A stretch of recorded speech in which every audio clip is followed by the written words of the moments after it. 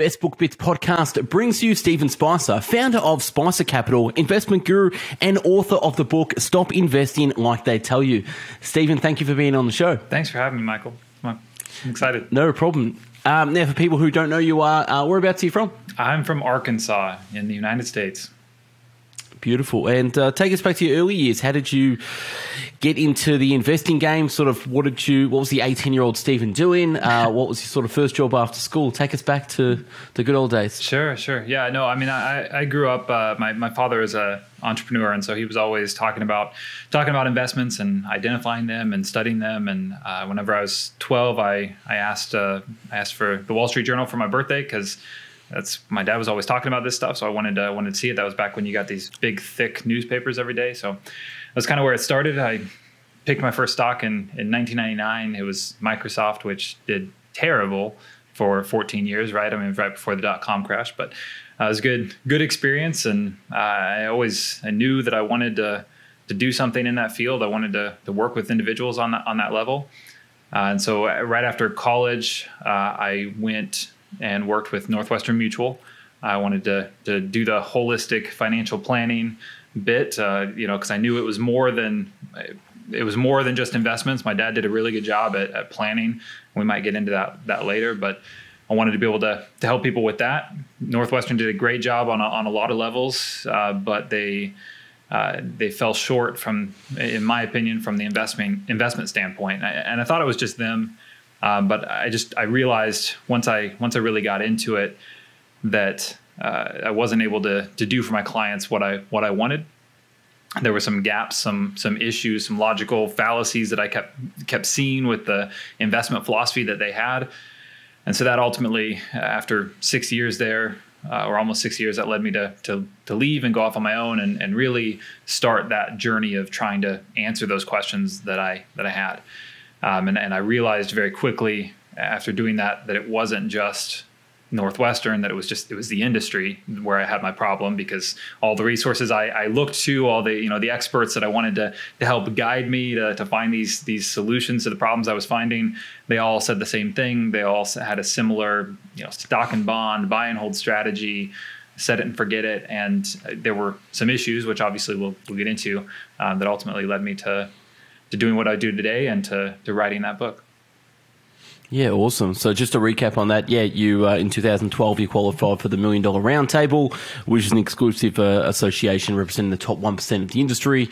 You worked in the industry for nearly 6 years, and December 31st, 2015, you left your job and lived off your savings, and you researched desperately to find a better way for yourself and anyone who wanted to invest in shares as well.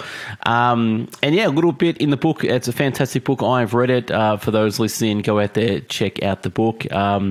You were reading the Wall Street Journal and studying the pricing tables at the age of 12. Is that correct? Yeah. I mean, I don't know if I didn't really know what I was doing, but the numbers were interesting. It was fun to watch them change from issue to issue. And I mean, that's the start of the passion. It lit the fire, I guess, but I didn't really get a handle on it for quite a bit after that. But. Got it. A mini Warren Buffett. When did you start Spicer Capital? Was that in 2016? Some iteration of it was born there. I had a few clients that wanted to come with me. It kind of started more as a hedge fund style, just in that it was just me managing a small group of investors' money. And they kind of understood the path that I was on, and they understood my issues. I had personal conversations with them about the issues that I talk about in this book, and they trusted me to find those answers. And so that's where Spice Capital was born. It's evolved since then as I've been able to find more mainstream solutions to these problems. Yeah, awesome. And we'll jump into the book. Just before we do that, I believe you've got a dedication on the book, which is Jessica, Gray, Lyle, Cass, and Rosie. Who are those people? Oh, that's my family. Jessica's my wife. And then, those are my 4 kids. Rosie's 9 months now, and Gray's 9 years old. So that's the span. Yeah, beautiful, beautiful. Yeah, it's nice you dedicated the book to your family. Getting into it, so yeah, the introduction of the book. You talk about that you're not a doomsdayist, although it may sound this way firsthand. You had no wish to sort of be an alarmist. After years of searching for better solutions to each of these problems, you reached a point where you felt that your investments could be better withstand the unpredictable yet inevitable market chaos and stress without compromising the growth of traditional portfolio. Talk to me a little about the introduction of the book, which you have. So what is the book about in a nutshell? Yeah, so I mean, it's interesting that you mentioned the dedication there. I do owe a lot of, I mean, I talk about this in the acknowledgments at the end, a lot of the way that I approach investing, but also, I mean, things in life in general to my wife. She's much more just inherently a critical thinker than I was. And so I've learned that from her. And that's what, initially when I started in the career, I just took things at face value. It's what the experts at Northwestern told me to do. That's what I did. I did that for a handful of years before it started to eat at me. And then I was able to apply some of those critical thinking ideas to what I was doing from an investment perspective. And that's where I found these flaws. But anyway, I think that's, I owe a lot of that to her. And that's kind of what the introduction talks about, is that, I've identified these flaws with the way of doing things. And they're, if you're not, they, in a way, they kind of, they cause problems for investors. And that, if you understand these myths and you start to doubt the stock and bond only buy and hold strategy, it can make your life a little bit more stressful. And so, it's a catch-22. A lot of people don't want to, as with anything, they don't want to dig in and realize that they have that maybe they should be more involved in this than they initially wanted to. Maybe they need to find somebody that they can trust more to be able to help them overcome these issues, who understands these issues themselves. And it's kind of the ignorance is bliss idea, right? A lot of people would prefer to remain that way versus doing the research. And so I put that disclaimer at the end of the introduction, which, I think the disclaimer being that, if you don't want that information, that stress, then you probably shouldn't read this. And I get that that's going to be provocative to some people, but to some people, I hope it'll turn them off. I really think, the title and the introduction kind of paint the picture of what the book is going to be about, the doubts that the seeds of doubt that it's going to plant in their heads about the traditional advice that they've received. And I really think it's the feedback I've gotten from people who've read it is I really think it speaks to people who already started to have these doubts before. Like myself, before I wrote the book, if this had been around, it would have sped up my journey in understanding these issues and then ultimately finding the solutions. And so that's why I felt like I needed to put that out there. Yeah, thank you for elaborating and expanding on that. It's a big subject and it is a big beast. The stock market, understanding that, it's for a lot of people, it's a scary giant and very complicated. And you do break it down quite good. What we're going to do, we're going to go through some of the myths of the stock market. So number one, the stock market averages 12% per year. Tell us why that's a myth. Yeah, and this it depends on where you're at as far as your financial understanding. So some people hearing that would be like, well, yeah, of course that's not the case. And so I hope that's where most people are at. At the same time, there are some very prominent authorities in the world of finance who that's the ideology that they promote, that you should expect a 12% return. And that's just not true.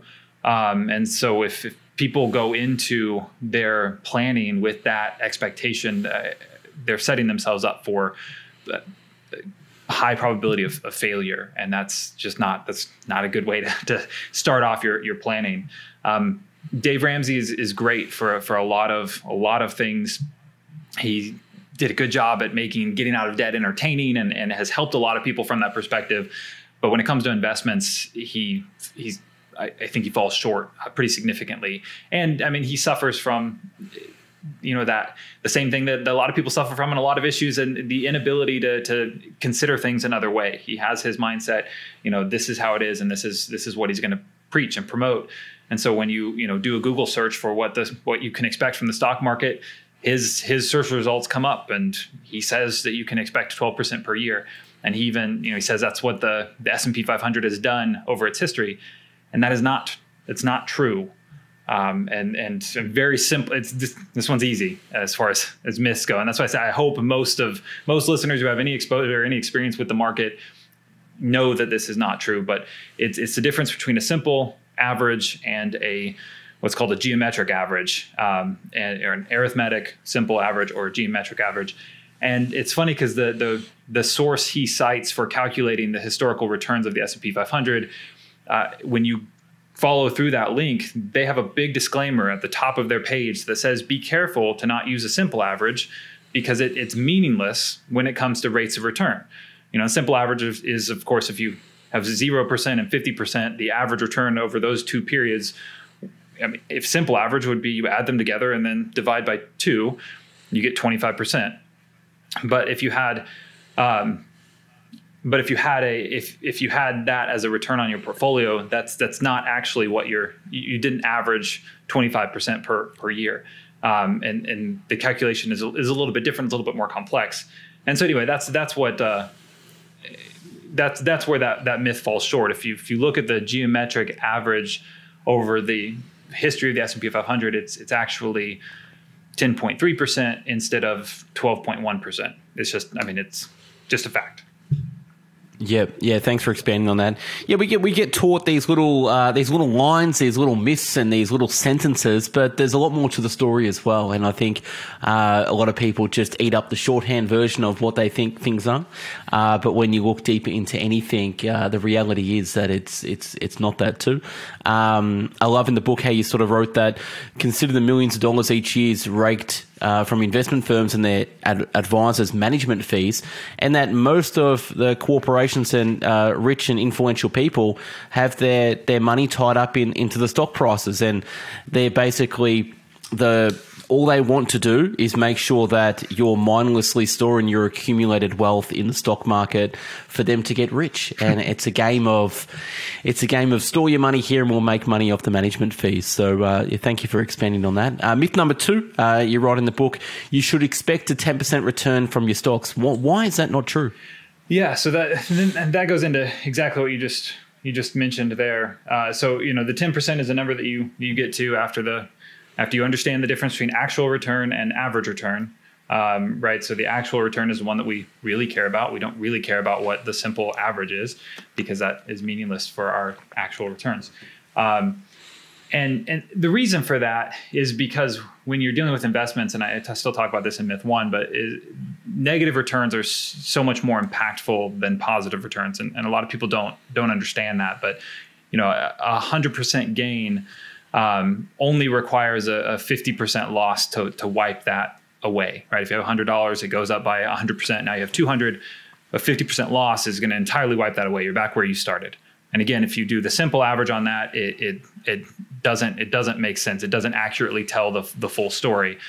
In reality, the geometric average there was 0%. You're back where you started. You have $100 again. And that's what's more important. The negatives weigh so much more on your portfolio.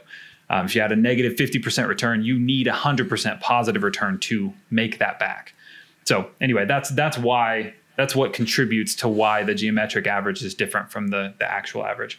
But then once you get down to the 10%, the reason that I say you shouldn't expect that from your returns on stocks is most people aren't doing that on their own. They're using an advisor, they're plugging it into funds. And so when you do that, you have to take those fees out as well. And I'm not saying fees are bad. I'm saying that people need to understand what their fees are. Like they need to have that transparency on and dig into what their fees are, and then make sure that they're getting enough value for those fees that they're paying. I charge fees when I manage clients' money. There are advisors out there who do a great job who charge fees, and that's fine. There are also a lot of advisors who just plug into that buy and hold stock and bond only portfolio approach. They don't really add that much value, and they charge just as much fees. And so, that's you need to be aware of what you're getting, the value you're getting, and then make sure that it's worth it to you. But when you add in the average fee that advisors charge, and then you add in the average fund fee, that knocks the number down to around 8%, a little north of 8%, after you factor out those averages, not even the high end of what you could find there. And I do run through that in the book, where we explore some of the worst firms and that charge the highest fees to smaller investors, and the effect that has on their portfolio is significant. It's very, very damaging. So yeah, there is the person who could be doing it on their own, no advisor. They find a really low cost ETF, and yes, for them, their return could be really close to 10%, historically based return. And as that's once I get to myth 10, I say maybe we shouldn't put give so much credence to what's happened in the past. But we're building there. But yeah, so if you did it all on your own, if that's what you wanted to do, then yeah, maybe you could get 10%. Most people aren't doing that. Most people need to factor out the additional variables as well. Yeah. Thank you for explaining that. What I got from it was just the reality that you're trying to teach people. Hey, it's the reality of the number that you are going to get, it's instead of the illusion of what you think you're going to get as well. So, a small 1.5% or 2.5% fee might not sound a lot, but compound that over a 20, 30-year hold and buy strategy, you're making someone else rich guaranteed. So that's their guaranteed fee. It's not a guarantee return for yourself, but their guarantee you're going to pay for someone else's third or fourth house. Jumping into myth number 3, you talk about you can count on a return of at least 8% from your stock investments. Why is that a myth? So I was just going logical progression here, right? We started at 12, we knocked it down to 10. That's where we ended the first chapter, and they say, well, now you got to knock it down further. And now, after those fees, if you've knocked those off and you're like, fine, I'll just be conservative and I'll say 8%. That is going to be true for some people. Again, historically based. It's going to be true for some people, but historically, when you look at history, it's not going to be true for others. And that's because timing matters. And so, this was really illustrated to me whenever I was early in the industry. So I started working with clients in 2010. And so the financial crisis had happened. There were a lot of people struggling to meet their retirement goals all the way through 2013 is where I still, was dealing with new people coming in and saying, I need help. I'm upset with what my old advisor did, whatever. I lost a lot of money. Everybody lost money during that time. And so, you're a victim of timing there. And so what I'm suggesting here is that, and well, I guess I'm going to bleed into myth 4 here, but a better solution is to prepare yourself for a range of possibilities. Because myth 4, and I'll steal your thunder, says a single return assumption is sufficient when planning for retirement. And that's, people will plug in their Excel spreadsheet, or financial advisors will, and say, okay, well, if we assume 8%, or even if we're conservative, we assume 6% over the next 10 years, 20 years, whatever, then this is what you're going to look like. That's fine for really base level planning. But as far as for helping you prepare for what your possibilities are, that's not, it falls short. And it can leave people with surprises. And that's why, just client after client that was coming in the door after the Great Recession, they weren't prepared for that. Their advisor had led them to expect a conservative 8%, a conservative 6%. It didn't matter. They ended up losing a significant amount over, the decade leading up to and through the Great Recession. And so when you study different periods of history, if you look over any 30-year period, sure, the market has averaged, worst case, a 7% annualized return, even after you account for all the fees and everything. So if you're 30 and you're planning for when you're 60, fine. You can use that assumption, again, historically based, and we'll break that down in a second. But if you shorten the timeline, which you will as you get older, right? So you started at 30, now you're 40, and you plan on retiring at 60. Now you have a 20-year time horizon. When you shorten it there, the average annual return, the worst case that's happened historically, is more like 1-point-something%. When you go down to a 10-year window, which again, somebody will get there. So, as you're planning, like you're getting closer, your window is shortening. You can't just say, oh, well, I started 30 years out, so that's the only assumption I ever need. As you get closer and closer to that window, you need to realize that it is possible that these worst case scenarios can happen, historically based. And so, for example, the 5-year period, you're 5 years from retirement. The worst case historical 5-year period for the S&P 500 was a negative 13.7% average annual return, not total loss. I mean, the total loss was more, but average annual return was negative 13.7%. So somebody who's 55 trying to retire at 60 and is on track to meet their goals, maybe they've met their goals and they're expecting a conservative 6% growth in their portfolio or 8% or whatever, they're going to be sorely disappointed when at the end of those 5 years, they've lost an average of 13.7%. Again, that is worst case scenario, sure. But it was 1 in 6. If you roll the die, 1 in 6 of those 5-year periods historically has been negative, that average annual return over 5 years. So every year you're rolling the die to see if your last 5 years gave you a negative return or a positive return. And most people, when you think about it like that, you don't want to gamble with your retirement savings as you're getting closer and closer to retirement. And so realizing that can help you better prepare. Then once you get into retirement, even more so. I mean, that's a reality. If the first 5 years of your retirement, you realized a negative 10% average annualized return, it would be devastating. It would change your plans. You'd have to go back to work. You'd have to figure something else out. Most people would. Most people don't have enough flexible cash flow for that to happen. So anyway, that's the issue with those, with just assuming an 8% or just any static number, is that it's not as easy as that. And at the end of that fourth myth, I mean, I know, sure you saw that I put together just a chart that illustrates some possibilities.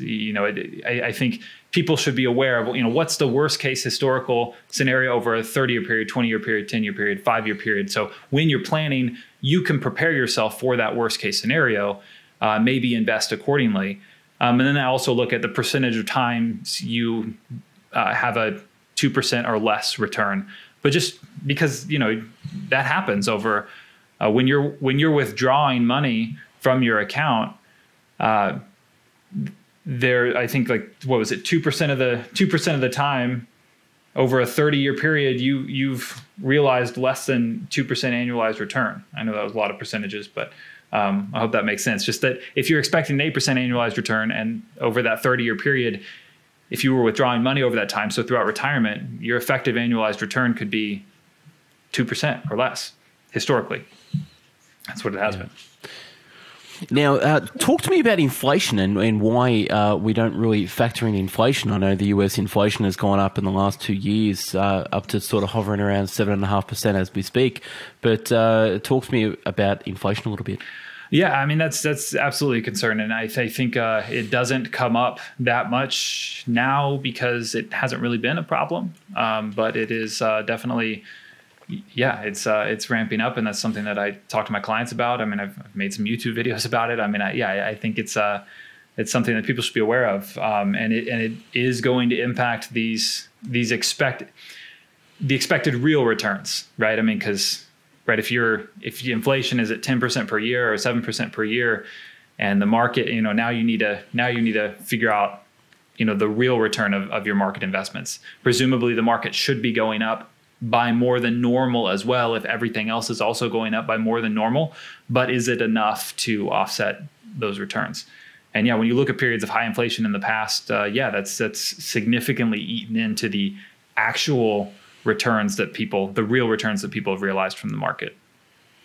Yeah, great. And we'll jump into myth number 5, which is you can just ignore your emotions and not get caught up in excitement around bubbles. You talk about sort of the behavior gap of investment return, an investor return, and that behavior gap. Touch on that a little bit about the behavior gap and how, many emotional factors fuel this behavior. Two of the largest is herd mentality and loss aversion. So if you could talk a bit about that. Absolutely, yeah. And this is, so the first 4 really, kind of fit together. This just a logical progression of, the 12% down to 8%, and then not using a single number at all, and just, realizing that there are a lot more variables at play that you should prepare for. This one is, so advisors, I mean, at Northwestern when I was there, and I'm not calling them out. That's industry. I mean, I was taught the way of the industry. It's not just them, but The way that most advisors are taught, when you look online, the mainstream advice is just to buy and hold, to put your head down, ignore what's going on, ignore the chaos. And that's really hard to do. It seems easy enough whenever an advisor is just, telling you about it. And like, as long as you stay the course, it's always been fine. But I think when people get into the middle of chaos, they realize the reality of what I'm talking about in this book. And so part of what I want to do with this book is highlight that reality before there's the chaos, the requisite chaos to help people realize that, because that's kind of too late. And they realize that, okay, in the past, it's always been fine, but that's not a guarantee of the future. And I know we'll get there. But these all kind of work together here. So in Myth 5, as you pointed out, I start by talking about the story of Peter Lynch, who was a mutual fund manager with a legendary track record where he averaged, more than 20% per year. But whenever they studied the individual investors in his fund, when he studied it or when Fidelity studied it, they got different results. But the individual investors in his fund, Fidelity found that they actually lost money on an average annualized basis. His number was just that they made quite a bit less than him. Regardless, it just shows that the individual investors didn't perform as well as the fund. And the reason is that the fund is just tracked from start to finish, right? I mean, there's no the fund moving in or out of the market, right? It is invested over that time period. Whereas the individual investors have the decision of whether or not to move in or out of the market. And you would see this if you studied the charts, the graph of his performance over those 13 years, I think it was, that he was investing, that when he was doing well, when he had a really, really good year, the most amount of money moved in. And then when he had a bad year, which he had some individual bad years, the largest amount of money was leaving. Like, people were exiting his fund to move on to a different fund. And then he'd have a good year, and it was the same thing. I mean, it's just, we see that psychology, the way that investors behave time and time again in individual funds, in the market as a whole. They make, on the whole, the wrong decisions at the wrong time. They get in at the wrong times, they get out at the wrong times. And that's just, from the data historically. So as much as we would like to tell ourselves, it's not that this is new information. Oh, just stay the course. Oh, that's a novel idea. It's not. That idea has been around for decades, but still, people are still making the wrong decisions. So that idea alone isn't helping. And yeah, throughout the chapter, I break down very specific, all these specific historical examples to try to help people put themselves in those shoes and see how difficult it would have been to stay out of the emotion. Yeah, some of the stories and tales you tell, I want you to expand on one, which is Newton and the South Company. Can you explain this to our listeners? Yeah. What was this about? Yeah, that's a fun one. Just because everyone knows Sir Isaac Newton, and he was obviously brilliant. He was one of the elites, the higher class.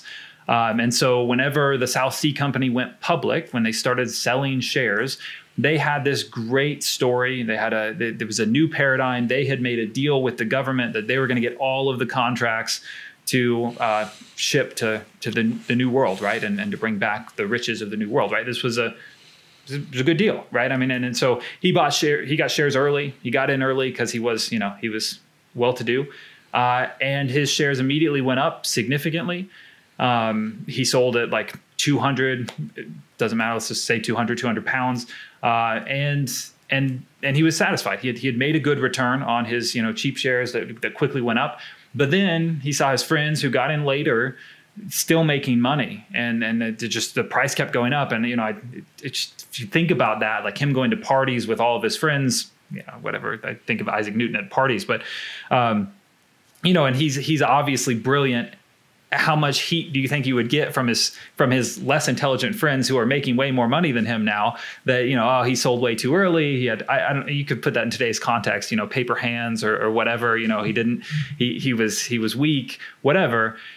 And so at 700, he buys back in. So there's a big gap there because it had kept going up, the shares of the South Sea Company, and then that was really close to the top. But he bought back in with almost all of his money because he wanted to make up for that lost ground. He gave in to the peer pressure, to the emotion of it all. It just kept going up. He was expecting it to come down. And then he was they say the greatest fool, right? Which is, interesting because of how brilliant he was. But yeah, then the market crashed. Nobody wanted to buy the shares, and he lost all of his money.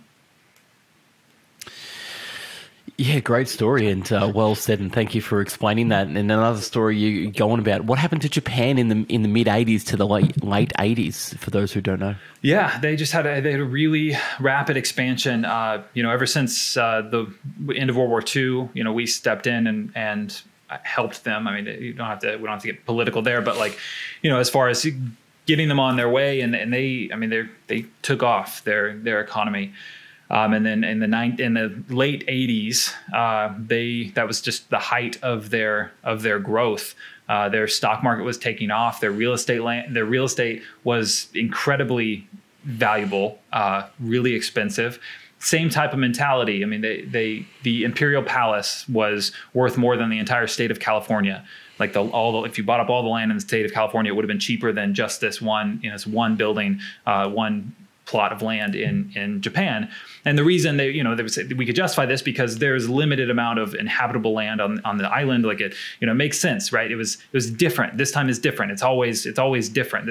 There's a reason that we can explain why this thing is going up so crazy. In hindsight, it seems obvious, but in the moment, you're like, you hear the experts give you that reason. You're like, oh, okay, yeah, that makes sense why it's different. And you can apply that to today, and that's kind of the point. But two very well-to-do, very intelligent experts wrote a book called "The Japan That Can Say No." Right. I think it was in December of 1989, and it was referring to it can say no to the U.S. Arguing that Japan is now past. We don't need their help anymore. We can be our own superpower. Like we don't have to rely on the U.S. anymore. It was one of the founders of Sony and a guy that went on to become the mayor of Tokyo. Anyway, so very, very influential, very intelligent, respected individuals who wrote this book.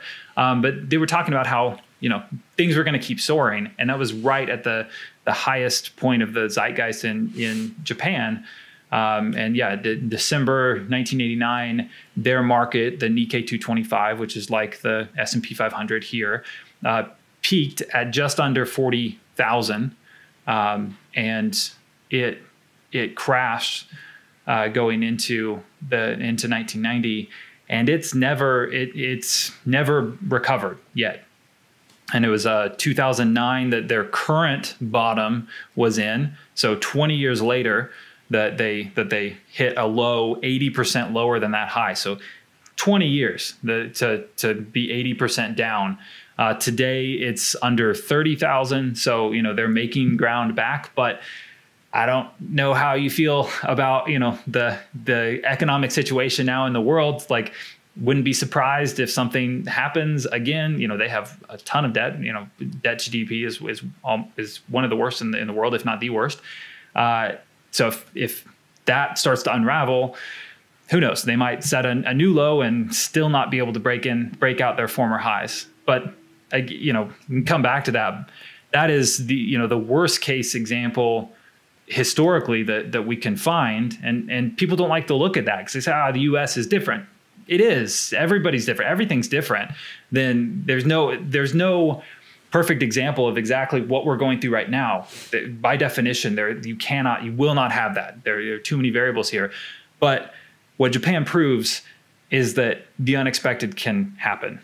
And if you had been following that advice in the late 1980s and just buying and holding and putting your money into the investments that the experts were saying, the investments that experts today are telling us to put our money into, people would have been ruined. And I'm sure there were. I don't have specific examples. I can just look at what the market did. I'm sure there were people who were ruined from that advice.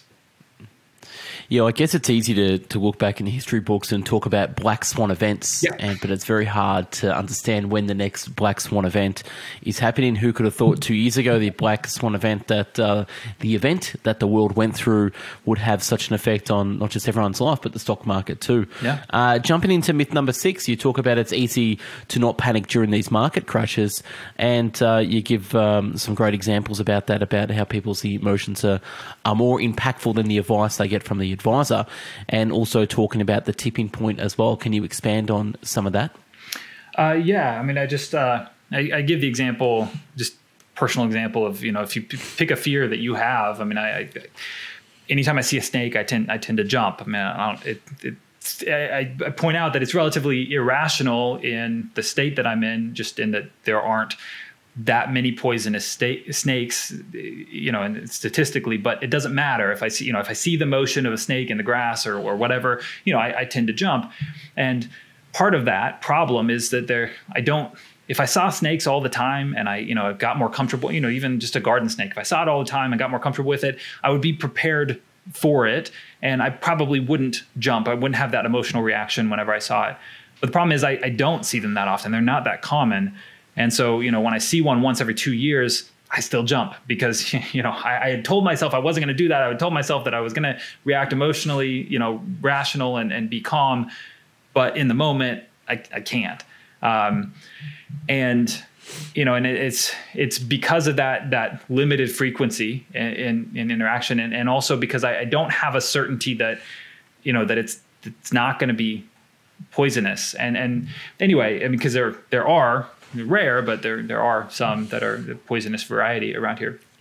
And I relate that to the stock market, and the stock market being even worse in that major crashes like the ones that I talk about in the book. And then of course, if anything worse than the things that we've had happen historically, if anything worse than that happened, obviously that's, crashes like that don't happen very often. They might happen 2 or 3 times in somebody's lifetime, maybe only once or twice in your investing lifetime when you actually have money exposed to the market. So you're not prepared for it. You don't have a level of frequency that's going to help you prepare for that level of pain that you're going to feel there, that your emotions are going to take you through, just like, seeing that snake, except worse, because the frequency is even less. And then, as we'll get into it, I mean, you also don't have a certainty of outcome there. You don't know exactly what's going to happen. Despite the advisors and the experts telling you that history has proven that it's this way, that it will recover, that everything will bounce back.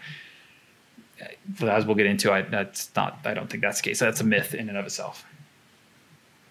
Yeah, emotions are definitely very strong, and I like how you use the analogy about fear and snakes. And yeah, when investing in the stock market, people have their whole life savings and whole plans based on this. So when shit hits the fan, sometimes people react totally different than what they would normally do logically, looking back in the past. So it's one of those things, emotion and the stock markets don't mix well, but they have to mix because we are human at the end of the day. Jumping into myth 7, I always thought this was correct, but, funds will help you outperform the market. Tell me why this is just a myth. Yeah, so this is one that I get whenever I get like a Dave Ramsey supporter or somebody, because he'll point to his mutual funds, which he'll pull up his stack of papers and be like looking at his returns and say, oh, see, I've gotten a 13% return, and then put away, we don't know exactly what they are, but he'll just say, find the funds that have performed the best over the last 10 years and invest in those. Those are the ones that, obviously if they've performed the best in the last 10 years, they're going to perform the best in the coming years. Sounds logical, makes sense. I pull some quotes that, from him saying that on his site, and some of, his other experts that are on his team that say that. The S&P company, S&P Global, who has the S&P 500, that benchmark, they study this. They study the performance of individual funds. They have very detailed analysis of how these funds have performed over the years. And it's really interesting to look at the findings. I mean, I point to one where I think it was the September 2015 report, it was the 2019 report, but it was looking at how the top quartile of funds So the best quarter of funds, top 25% performers in 2015, there were 220 of those. How many of those were still in the top quartile the following year? And chance, so you think chance, you can't flip a coin, but whatever, if you for 25% chance that 25% of them are going to, 25% of them are going to still be in that top quartile, right? That's what chance would give us, which would be 55, but they're actually only 31. So it's just 14% or 13%, somewhere around there of that initial pool, meaning that the worse odds than chance would have given us were left in the top quartile. So those best performers from this year were not in there the next year. And if you look out over a 5-year period, so from 2015 to the end of 2019, or 14 through 19, it was, if you follow that same pattern, you should have chance would give you one left in that top quartile. If you always took 25% and left it, there, and there aren't any. So it's, again, it's worse than chance. And you study those reports and it shows that's a pretty regular theme that pops up, that just because a fund has performed well in the past, often the data would suggest otherwise, that is an indicator that it's going to perform worse in the future, oddly enough. Yeah. Thank you for explaining that. And the next sort of myth you touch on, we've already touched on, but you talk about an advisor will help you overcome your emotional biases, which we've already spoke about. You just need to buy and hold stocks and bonds. But what I want to jump into is myth number 11, which is you should just do what the experts say. One of the famous quotes you write in the book about Mark Twain is, "It ain't what you don't know that gets you in trouble. It's what you know for sure that just ain't so." I want you to talk to me about a little story in there about those who are the loudest. You talk about Homer's epic poem, The Odyssey. Talk a little bit about that story and why that relates to, you shouldn't just listen to what the experts say. Sure. Yeah. No, that's actually an analogy that I first heard Nassim Taleb, who I talk about a lot in this book. That I wrote my first iteration of Stop Investing Like They Tell You just as notes in 2017. And then after that time, I read Fooled by Randomness by Nassim Taleb. And I was like, this is what I'm talking about. I finally found somebody who was speaking to the issues that I was finding. He does it in a much better, much more philosophical, academic way, which I think makes it a little bit out of touch for the average investor. So that's part of the reason why I still felt like I needed to write this book. But he uses this example of from Homer's Odyssey, where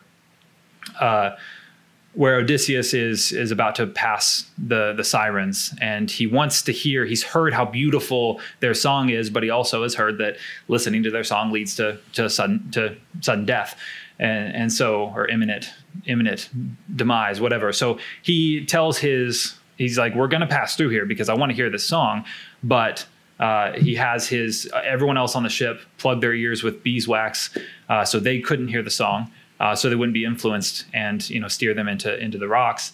And then he has his crew tie him to the mast of the ship so that he wouldn't be tempted to make the wrong decision after hearing it. So he had covered all his bases. He was going to get to hear it, but not be able to act on the issues that he was gonna be faced with. And whenever they went through there and he heard the sirens, he started he was like, I changed my mind. He was begging his crew to let him go. He's screaming at them because he was compelled by the sirens' call. And of course, he had told them not to listen to him at that point. So luckily they didn't let him go. The message being that we don't really have an equivalent of beeswax that we could put in our ears to avoid the sirens' calls around us when the market starts crashing. Especially if we have money exposed to it, we're going to be seeing the statements. We're gonna feel some pain, and so what we need is a mast to tie ourselves to. We need some form of rational strategy that we've developed ahead of time to deal with those issues that we're inevitably going to come across. Yeah, thank you for expanding on the story, and that was a great one. And you go into it about, most investors won't perceive the song for what it is until it's too late. And if history is an indication, the temptation becomes too strong for even the most intelligent and legendary among us. We all get caught up in the, crypto at the moment. Everyone's talking about crypto. Invest here, you should invest there. It's too late. Oh, it's a low point now. And, even for the most smart and intelligent, we sort of can't escape the conversation. Yeah. Talk to me a little bit about talking heads. Sure. And you talk of, Well, and that's, you talk about the reason I say, the most intelligent, and I think there's probably footnotes there, right? And that's referencing Isaac Newton, who we could say, of his time was the most intelligent person of his time. He still succumbed to those temptations. Stanley Druckenmiller is a famous investor. I talk about him in Myth 5, where he during the dot-com bubble, he saw it for what it was. But right at the height, he changed his mind. He was like, you know what? I must be missing something. I must be wrong. And he'll tell this story, like, I must be wrong. And so he shifted a whole bunch of his portfolio into technology stocks. And then almost immediately they started to crash. And, he's an active trader and very astute and watching all of these things actively. He was able to get himself back out. He minimized his losses and he knew what to do from that. He still said it was a big mistake, but again, even the most expert among us can fall victim to that call. And part of part of that myth, and let me know if I didn't answer your question, but part of that myth is talking about the logical fallacy of just appealing to authority, which we're really bad at when we're not, just as humans, when we're not expert in something. We want an authority really badly. We want somebody that we can trust, that we can look up to, and do what they say. And especially when the chorus, when all of these talking heads, all of the experts are saying the same thing, we just want to believe that. We don't want to think for ourselves. We don't want to think critically. And I give the example at the beginning of that chapter, where it was about the scientist, the zoologist who had said that there were 24 chromosomes, and he was very well respected. And so nobody argued with that for decades, even though there was a long time before they finally said, okay, this guy was just wrong. There was obvious evidence, but other experts would destroy their evidence that this guy had been wrong because they didn't want to be shamed, because everybody had this consensus. All these other experts had this consensus that it was 24 when it's actually 23. And anyway, that's just an example of we can get in this sound chamber or echo chamber where everybody's saying the same thing, and so nobody wants to speak out against that. And most the average person who doesn't have an expertise in finance, it's really hard to figure out where to go, what direction to go. And that's the example of the sirens. Is it's just easier to listen to the talking heads on TV, the people on CNBC who are just constant proponents for continue to buy. And yeah, it's confusing. It can make it difficult. I'm an advocate for critically thinking about these issues. And I think people should, especially when they have a decent amount of money in the market, they should, unless they want, a nasty surprise at some point, they should take the time to figure this stuff out and find strategies and solutions that are going to prepare them for those inevitable, the inevitable chaos that's going to come up. Yeah, totally right. Now, we're going to skip a couple of the myths because people should go out there and buy the book. It's a fantastic book, but it's not all about the stock market. And myth number 15 talks about the stock market is the only meaningful way for you to invest, which it's not. So I'm going to jump into some examples, and I want you to sort of expand on that as well. But a great little quote you put in the book about Henry Ford is, "Don't find fault, find a remedy. Anybody can complain." Number one, where you can invest, you talk about start with yourself.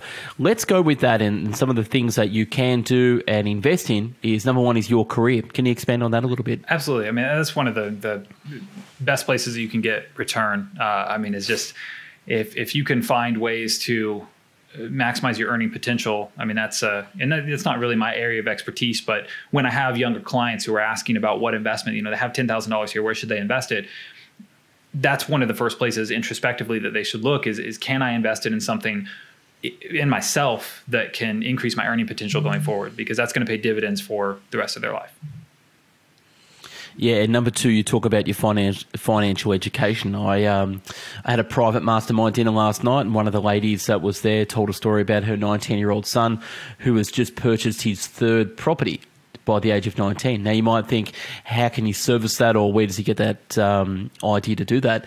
Well, when you have two very astute financial parents and understand the ways around that, your financial education is number one. So getting the wrong financial education, obviously some people are dealt the wrong hand with parents, and weren't taught that. And the time they find out about financial education, they might be in their mid-30s. And maybe it's a little bit too late and people are ahead of them. So talk to me a little bit about investing in your own financial education and why that's so important. Sure. And it's never too late. I mean, not to be cliche, but I mean, to your point, I mean, yeah, you might be behind somebody, but I mean, even if you're going into retirement, 60, 65, 70, whatever that might be, this stuff is very important. It's critical to understand, just so that you're prepared for the realities that might happen. And so, yeah, I mean, it kind of, in a self-serving way, I think that after your career, that's one of the best things that you can invest in, is making sure that you understand, that you have a strategy that you're confident in, that you've critically thought about the advice that you're hearing, so that you really, whenever the storms come, that you're really prepared. You have that mast that we talked about that you can hold on to, and you're not going to have that unless you spend the time to invest in your financial education. Yeah. And the other one you talk about is your skills. Why is it so important? Another thing you can invest in, not just your career, your financial education, but your own skills. Yeah, I mean, it's along the same lines. I mean, as I was saying, I mean, you're increasing your ability, your opportunities to make money. You're increasing your marketability. And I think that's a wise investment. And you talk about rental properties, and that's in that list there as well of other places that you can invest. And I put a disclaimer at the beginning of the chapter in that, like, I almost didn't want to include the chapter because I didn't want it to take away from the rest of the book. I don't dive deep into a lot of these strategies. I don't want people to be disappointed if they get there. And part of that is regulation. I'm a registered investment advisor, and so I have the SEC, breathing down my back, making sure that I don't say anything or give advice on a broad scale that I shouldn't. So I have to be careful with that. And anyway, so that's why I'm not allowed to go into too much specifics. And then I talk about real estate, and I've had some. I could have gone into more detail there. I think there are plenty of real estate books out there. There are plenty of experts that have explained different strategies that you can use, strategies that I use. I mean, I learned them from other books, so I didn't need to rehash that, but I did want to bring that up as an alternative, as a way that you can diversify your portfolio in a meaningful way to prepare for some of this chaos. And so, yeah, I mean, that's just one of the examples there. Yeah, you talk about stable lifetime income strategies, and some of the ones in there you talked about sort of dividend stocks and real estate as well. But yeah, apart from sort of your career, working on your financial education and your skills, you talk about monetize your passion and expertise. Talk a little bit about that. Yeah, I mean, that probably doesn't apply as much, just to the older generation, the people who are getting ready to retire. But for younger individuals, I mean, yeah, you see it more and more where they're finding time in their free time to do something that is in line with their passion, where they can share their passion with the rest of the world and their expertise with the rest of the world. Whether that's creating YouTube videos or creating a podcast or writing a book or whatever it might be. Ideally, it's probably best if you don't go all in. It depends on your situation, of course, but I'm not suggesting that you go all in and you quit your job and you try to make it on YouTube or whatever. But doing that on the side, something that you're passionate about, something that you're not expecting to take off right away, so you're mentally prepared for that. Over the long run, if it is something you have expertise in and are passionate about, that can pay off. It can pay dividends over the long run as you've invested time into that. Yeah, and one of the last things, which is an alternative to the investment, like it's all about diversifying your portfolio, but the number one way to increase your wealth and change your life is sometimes building the business. Yep. Yeah, and that's, I mean, that's in there as well. I mean, it comes with its own set of risks. There are a lot of risks there. Same with real estate. It's not for everyone, but for those for whom it is for, they can find, like they can utilize that to be in an even better position than they otherwise would. Yeah, got it. And I know you're short for time, so we will wrap this up really quickly. But what do people do next? So, myth number 16, they talk about the stock market's too risky and should be avoided. But talk a little bit about if people want to find more about yourself and how they can get your advice with Spicer Capital. Talk a little bit about that. Yeah, sure. I mean, you can go to my website, spicercapital.com. That's probably one of the best places to just learn more about what I do for my clients. I create videos on YouTube. I have a YouTube channel there. I believe it's under my name now, Steven Spicer, CFP. But yeah, those would probably be the best resources. That's where I'm most active. There's a way to schedule an appointment with me on my site. But really, I mean, I would love for people to read the book, and I'm interested in thoughts, and I enjoy the conversations. I spent a decade of my life, studying this and trying to understand it. So I'm passionate about it. And probably my favorite myth of all of them is myth number 10. And so we can leave that as a teaser, I guess, for people, because we jumped over it. But that is the kind of the crux of everything here. And that the title is "You Can Use Past Data to Prove What the Market Will Do in the Future." I mean, and if you wanted to make it even more extreme, what the market will do forever into the future. And most people seeing that myth would think, well, yeah, obviously that's not true. You can't use past data to forever predict the future. Yet that's exactly what we're doing with the stock market. We're trying to use the past 100 and 150 years worth of data to suggest what might happen forever into the future. And so, yeah, I think understanding that is key. And then from there, you can build an understanding for strategies that will better protect you from the reality that is investing in the market. Yeah, and I think the biggest takeaway for me was not only investing in your financial education, like myself, I've read many finance books and done this and the other, but partnering with financial experts like yourself, that is the probably biggest step that's going to take your wealth to the next level, and actually pull the trigger and take action on your not just your financial education, but get some skin in the game as well and put some money in the game too. So to everyone out there, thank you, Stephen, for being on the podcast. Go to spicercapital.com to find out more. And just before you go, talk a little bit about your YouTube channel. You got some great stuff there and information. Where can people find you on YouTube as well? It's you can find it through the website. If you search Steven Spicer CFP, that should pull me up. But yeah, that's the name of my channel, and that's probably the best way to connect with me personally. If people comment, and I always get back to them. So yeah, perfect. I enjoy it. Great. So thank you for writing the book, Stop Investing Like They Tell You To anyone out there who got a lot of value from Stephen.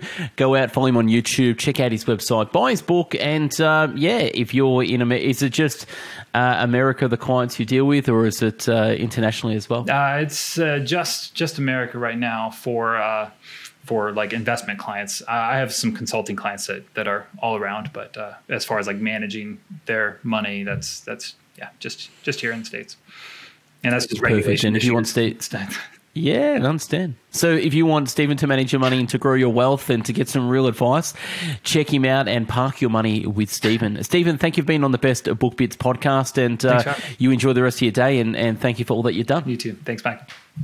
All right, I'll speak to you soon. Take care.